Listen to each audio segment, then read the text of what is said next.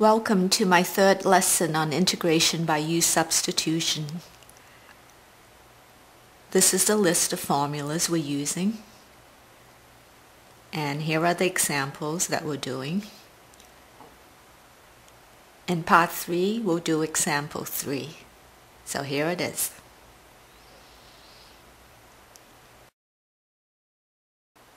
Do you all recognize that this is a power rule problem? That's right. We're going to try the power rule because 1 over x plus 2 cubed is x plus 2 to the negative third power. We might as well write the integral that way first. The integral can be written as pull out the 4 times the integral of x plus 2 to the negative third power. So let's let u equal to x plus 2. du is the derivative times dx. So we get du is 1 times dx. Let's substitute the u's into this integral. The x plus 2 is the u. We have 4 times the integral of u to the negative 3. Now we see dx. And what's dx? It's equal to du. So just write that in. And we see the power rule for the integral of u to the negative 3 du. Add 1 to the power and divide. We get u to the negative 2 divided by negative 2 plus c. This is equal to negative 2 divided by u squared plus c.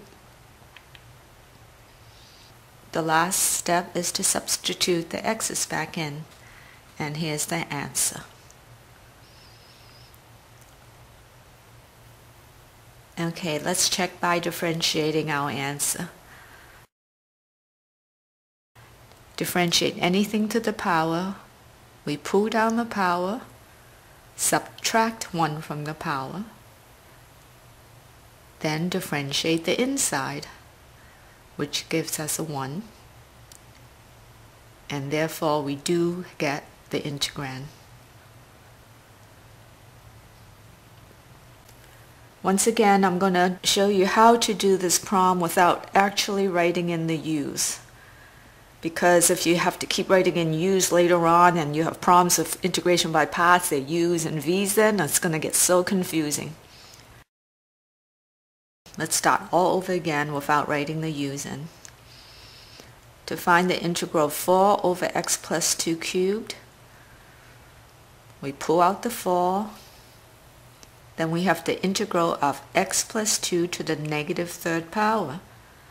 U is x plus 2. We'll put whatever du is inside that oval. U is x plus 2, so du is 1 dx. It is just dx. We're looking at exactly the integral of u to the negative 3 du. So go ahead and apply the power rule. Add 1 to the power and divide. Plus c. Now we just simplify, and that gives us the answer.